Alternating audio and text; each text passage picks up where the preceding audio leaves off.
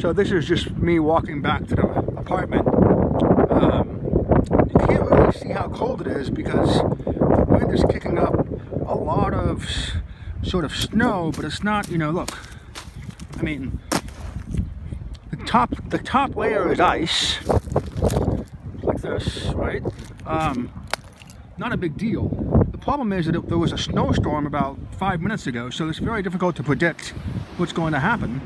And if you're the government, obviously you can't, or even a private contractor, obviously you can't, you know, clean the streets every 5 minutes because there's no way to figure out when there's going to be a snowstorm. So you can see there's nobody really outside right now. A lot of cars, but you know, when you're thinking about why colder places, oh gosh, you can't even see anything that way. Anyway, well, when you're thinking about why colder places are typically more, well, there you go. Here's another problem. You can't really see it, but I mean, it's just I can't walk over here, so I've got to actually like step over here. Let's see if this is going to work. Oh, good. This is solid ice. All right. Okay. So I'm actually better off just walking in the street, which is the only part that's paved because it's the easiest way to do it. You just get like a big tractor of some sort, or what we call a snow shovel, and then you just, you know, go through the street. So that happens obviously on a regular basis, but the sidewalks, no way.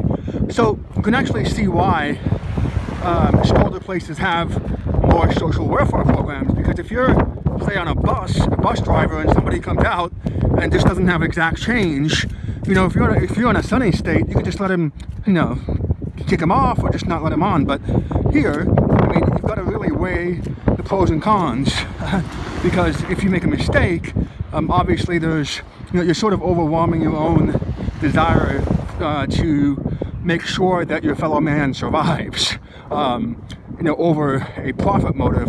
Whereas if it's sunny outside, you can legitimately say, yeah, you know, this guy should have brought exact change. The consequences under a cost-benefit analysis, you know, sort of guide you towards a different analysis. So when you're wondering why places like Minnesota and a lot of other, you know, Sweden and so on may think differently, again, two things come up. One, you know, to survive in this weather, you got to be kind of tough. Number two, if you're older people tend to vote more often and more consistently, and they sure as heck don't want to be doing this kind of work.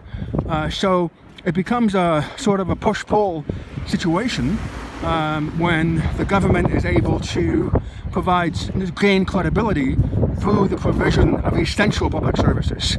That also allows people to trust each other. You know, if the streets are paved every single day, the government has more leeway, or at least a foundation from which to work with. And I've got to put my phone down because my hand is freezing, and then hopefully we'll figure this out. Take care.